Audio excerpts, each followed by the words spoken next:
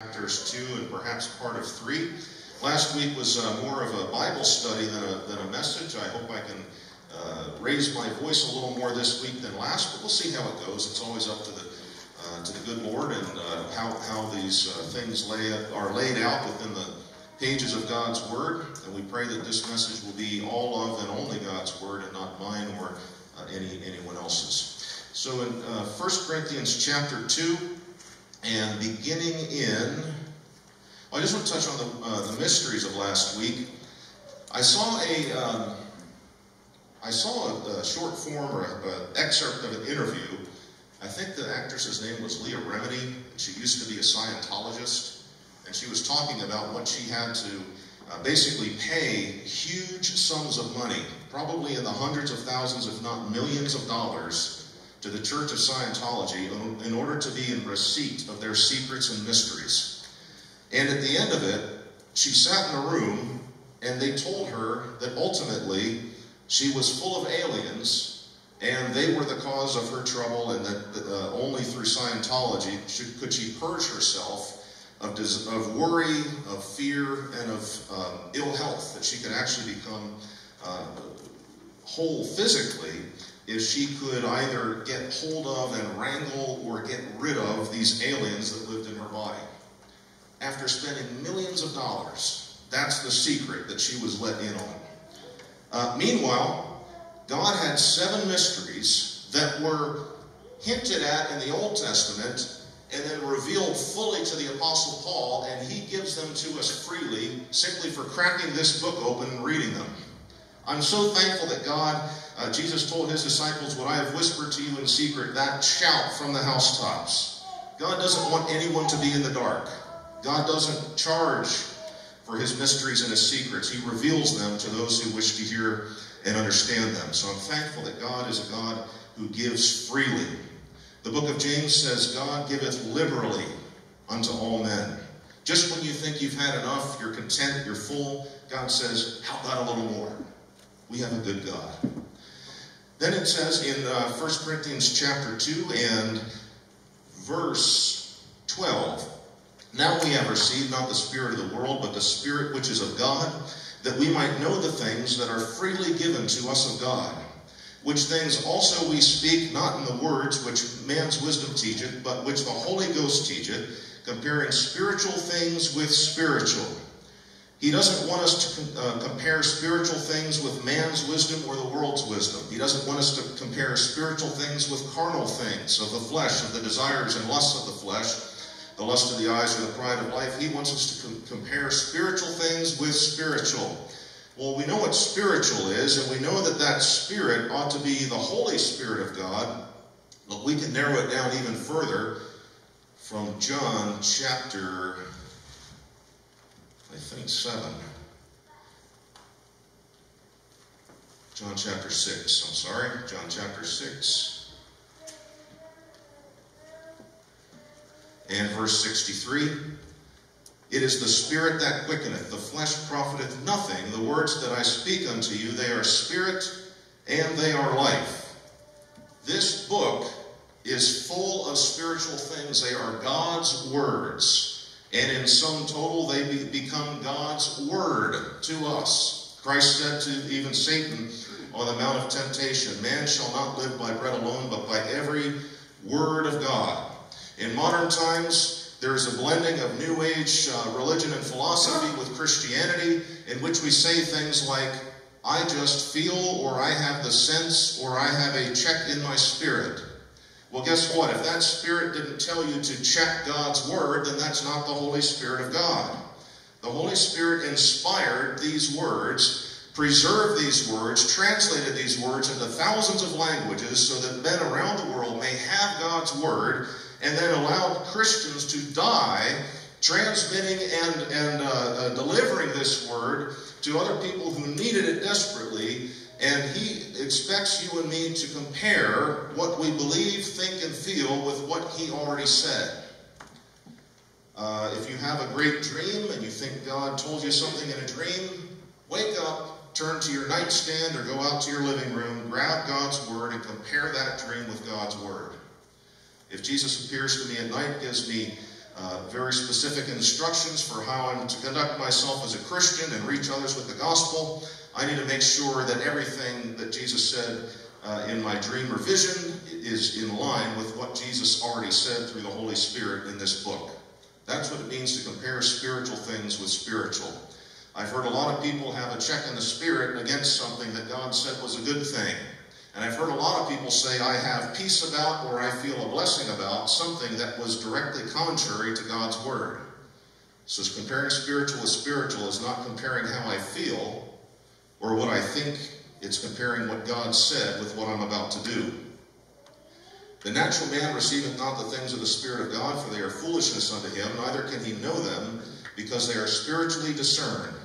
And that's where the Holy Spirit comes in and enlivens this book and reveals it to my heart. What does it mean when it says God so loved the world that he gave his only begotten Son? Well, the Holy Spirit reads that along with me and then imparts what that means to me so that I may receive Christ as my Savior and receive the love of God through his Son, Jesus Christ. The Holy Spirit, it's just words. They've been said from eternity and will last to eternity, but the Spirit makes it alive to me. Then it says in verse 15, he that is spiritual judgeth all things, yet he himself is judged of no man.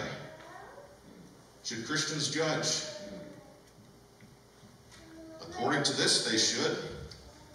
And according to Matthew chapter 7,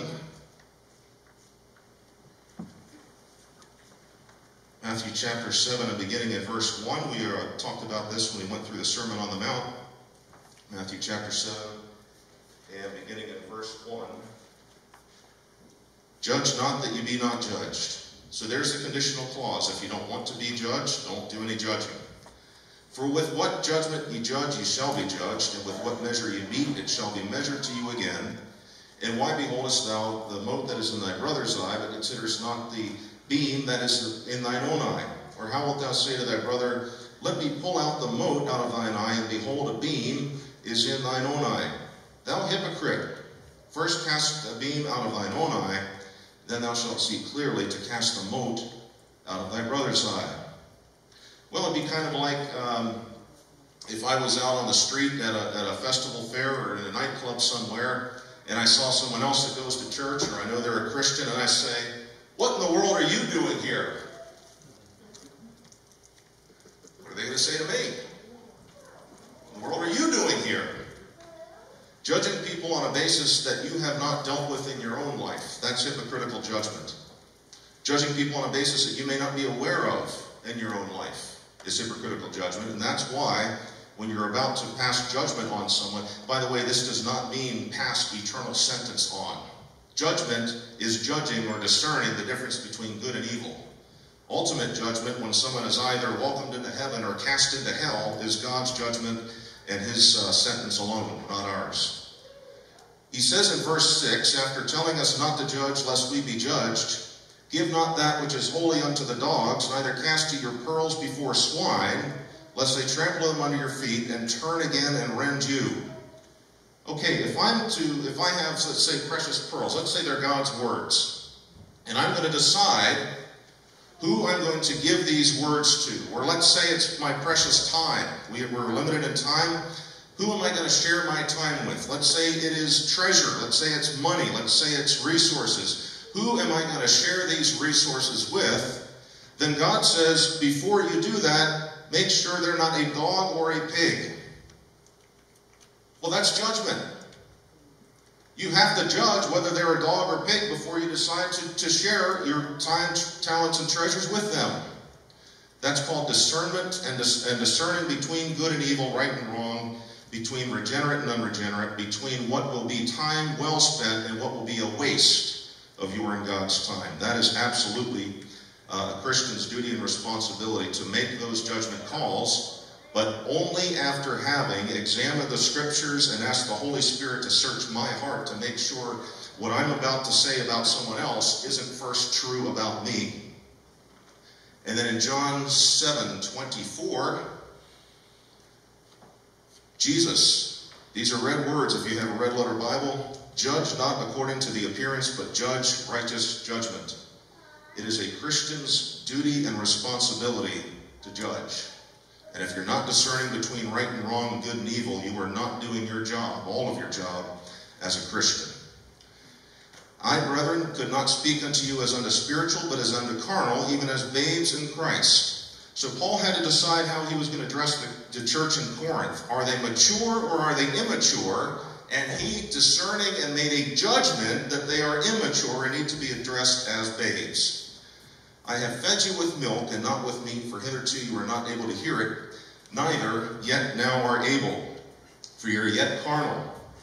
And so this piece here about in verse 2, I have fed you with milk and not with meat, leads many scholars, theologians, Bible students to believe that Paul wrote the book of Hebrews based on Hebrews chapter 5.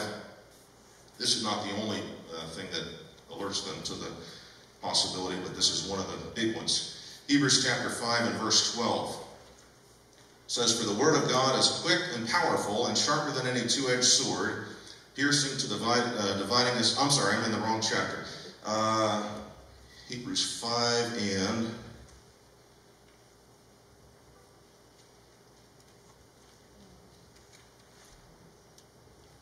oh, I apologize. There is no Hebrews 5:12. I judged wrong on that one. Okay, the whole I'm sorry. Oh. When the time, first principles are become such as have need of milk and not of strong meat. So that piece where Paul says in 1 Corinthians, I wanted to give you meat, you couldn't handle the meat, I had to pour milk in your glass, echoes perfectly what Hebrews 5:12 to 14 says. And so that leads a lot of scholars to believe that Paul also authored the epistle to the Hebrews.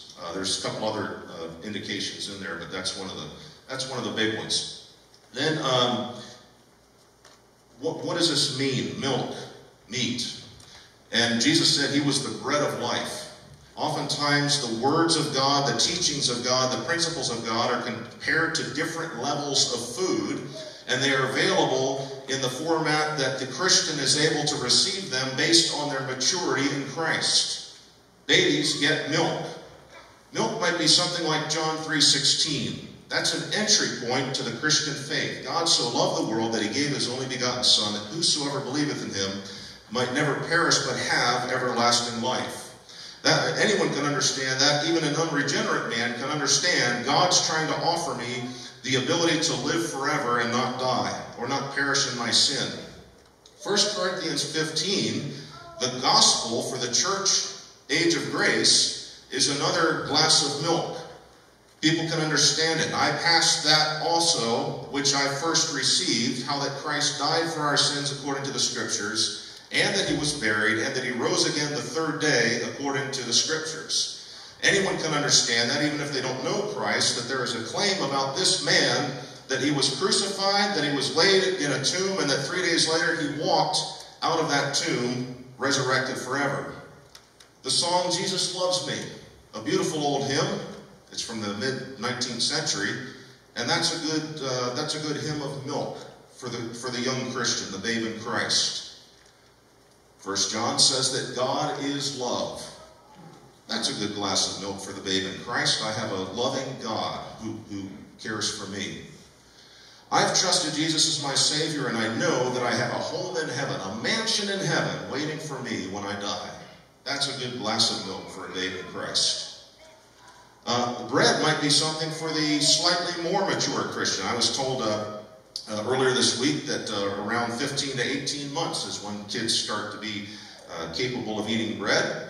And so there's a scripture which Paul later writes to the Corinthians. It says, if a man will not work, neither let him eat. That's a little bit beyond a new Christian's ability to comprehend, but someone who's been around a while, someone who's been in the church a while can understand that sometimes there are people that love to ride others' backs and not participate in the work, and if so be that they don't get to participate in the fruits of the labor either. When Paul writes later on that the Christian body, the body of Christ, is one body made up of many members, and compares some as hands and some as feet, some as eyes, some as ears, and the head being Christ. That's not an incredibly hard doctrine to understand, but that's not something you tell the person that just got up off their knees receiving Christ. They're going to take a little while before you present that to them. The Trinity maybe is a bread doctrine. I would present it in bread form as something like there is one what, God, and there are three whos, Father, Son, and Holy Spirit. Now that you're saved, you're called to be an ambassador, a witness for Christ. You're to share the gospel, the good news of Jesus Christ with others so that they can enjoy the same confidence of having a home in heaven that you now enjoy. That's a good bread doctrine. Don't just sit there soaking in God's love. Get out there and make sure someone else can enjoy it. Some meat doctrines for the strong, for the mature. So it might be something like, how many resurrections are there? Is there a rapture? And if so, does it come before or after the tribulation? The mystery of iniquity. Who's the Antichrist? How will he operate? What spirit will he operate in? And since we don't know who that one Antichrist is, 1 John says there are many Antichrists, or a spirit of Antichrist now in the world. And what does that spirit look like when it operates in other men? Who goes to which judgment? We have the great white throne judgment. We have the judgment seat of Christ. We have the judgment of the nations when Christ returns. Who's raised from the dead when, and what judgment are they? Do they participate in? Another good meat doctrine will be Jesus, our high priest. Go back to the Old Testament, see the functions of the high priest in the nation of Israel, and compare those functions in that office with what Jesus does for his church. And for that matter, anything about Jesus in the Old Testament will be good meat. That's not, you don't all of a sudden give a brand new convert comparison between Joseph and his tribulations and Jesus and his tribulations in life. Those will come, but that's not something that's not milk. You don't give that to new converts. But at any rate, what it shows is that God has different levels of food for different levels of Christians. You might not be capable. You might be a babe in Christ. You might not be capable of understanding there's one God in three persons. So let's just give you Jesus Loves Me to sing for a little while. The other thing is that sometimes, even if you have graduated onto bread and graduated onto meat, you might be in such a difficult station in life that your heart might be sick the way the body becomes sick when you and I catch a cold or flu or something else. Anyone ever been sick in bed? And you have a pile of used tissues next to you, and you're sweating and cold at the same time, and you call your spouse or children and you say, would you please bring me a 2-pound sirloin for dinner? No, you want something like toast, or maybe cereal, or if none of those, maybe a light soup with nothing but broth and crackers, or maybe just a glass of milk. God's care for us is evident that even if I have graduated and have been at one time in my life able to receive meat, but either I backslide and get away from him, or I enter into a difficult season in life where I'm not ready to comprehend the mystery of iniquity, then there's some bread and there's some milk that can feed me and satisfy me and sustain me through that difficult time in life. It shows the care and concern of God that even the youngest babe and the most mature, advanced, and strong Christian has something from his word to feed their soul. Then here's how Paul knows that they're carnal. In verse 3, ye are yet carnal, for whereas there is among you envying and strife and divisions, are ye not carnal and walk as men? That's how you know someone's carnal. Not can they defend, can they apologetically defend the resurrection of Jesus Christ? Do they know what the unforgivable sin is? Do they know who the 24 elders of Revelation are? They could know all those things and still be carnal if there are envyings and strife and divisions. That's how Paul knows what he's dealing with in Corinth. They may have had lots of good doctrine. They may have had lots of good teaching. They may have written lots of good Sunday school books to pass on for future generations. But as long as there was envying, strife, and division, Paul knew he was dealing with a carnal church. It wasn't how much or what they knew, it was how they were acting. And it says here, while one says, I am of Paul, and another, I am of Apollos, are you not carnal? Who then is Paul, and who then is Apollos, but ministers by whom you believed, even as the Lord gave to every man? I have planted, Apollos watered, but God gave the increase. Before you're about to run your brother or sister in Christ down, you might consider, is this coming from my flesh? Is this because I don't like the way they dress or the way they talk, or I don't care for them personally? Or is this truly a matter of right and wrong? And one of the ways you'll know if it's truly a matter of right and wrong is if you have been led by the Holy Spirit to approach this person directly and voice your concerns with them. If it's calling other people on the phone or whispering to other people after church, I guarantee you're not operating in spirit. And what the beautiful thing about the Spirit is, when we see errors in others, it says, ye which are spiritual, restore the brother, the sister, overtaken in a fault, taking care lest you also fall because of your flesh. When you see someone going the wrong way, it's not point and laugh. It's not tell everyone else, well, no wonder, I never liked them to begin with.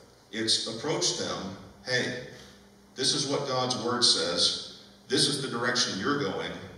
Would you like to be restored to the right path so that we can be in fellowship once again? And if that's not the approach you're taking, you're working in the flesh, no matter how right you are on that particular issue. He didn't say you don't know enough. He didn't say you don't meet often enough. He didn't say your offering's too small, your attendance is too low. He said if there's envying, strife, and division, you are a carnal, childish, immature church, no matter what else you know about Jesus. I pray that God will convict any of us who need it, myself, and that He will help us to become a spiritual church that is obedient to God's Word and looks at our brothers and sisters in love.